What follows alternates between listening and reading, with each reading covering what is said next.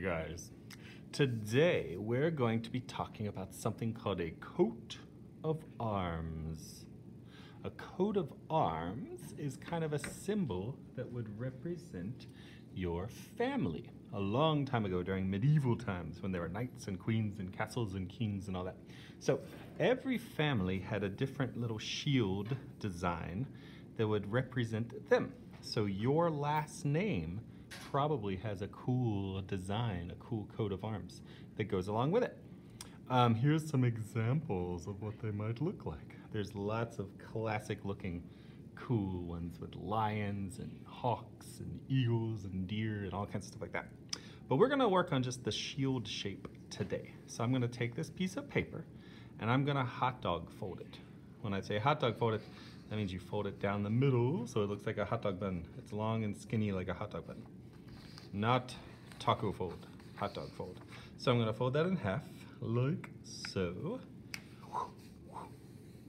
Okay, and now that I've got it folded in half, this is how we're going to make our shield. Just like if you were to make a little heart at Valentine's or something with a folded piece of paper, we're gonna use symmetry to make our shield.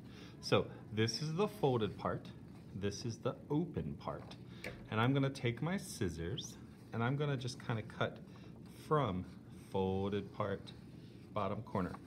From the bottom corner of the folded part, I'm gonna cut a little triangle off like that, okay? So I just cut a little triangle off. This is the folded part, this is the open part. And when I open it, I've already got kind of a shield shape, which is gonna look pretty cool. But I want it to look a little better than that. So I'm gonna cut something off of this side and something off of the top to make my shield look even cooler. Maybe off the side, and you could do all kinds of different things. Maybe I'll cut a little, almost like a little hill shape, like that. Maybe I'll cut a little triangle out right here, okay?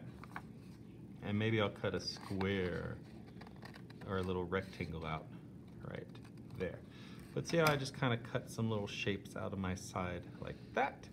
And what happens is when I open it, it already looks pretty cool, don't you think? All right, now the top. This is a part you could really make look cool. I could cut a little swoop out like that. If I cut little rectangles out, it's gonna make the top of my shield almost look like a castle, which is kind of cool. I could cut out some little rectangles. If I cut out triangles instead, I'd have spikes across the top of my shield.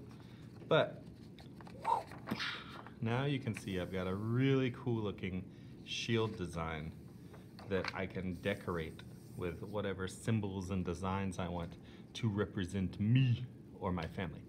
So that's where we're gonna stop today. Next week, I'm gonna talk about some of the different symbols and colors you can use when you're designing it. So I just want you to try a couple different shields. You could cut out 2 or 3 of them and get one that you like. So try different shapes cut out from the top and the bottom. I mean the top and the side, and the bottom part you can kind of cut that diagonal line. If you made that curved on the bottom instead of slanted, that can look pretty cool too, if you want it to be more of a curved bottom shield like that.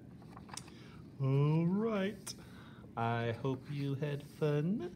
We're gonna run with something the next couple of weeks to make this look really cool. We might even put a handle on the back of it to make it a little shield, which would be a lot of fun. All right, guys, I hope you enjoyed it. I'll see you next time.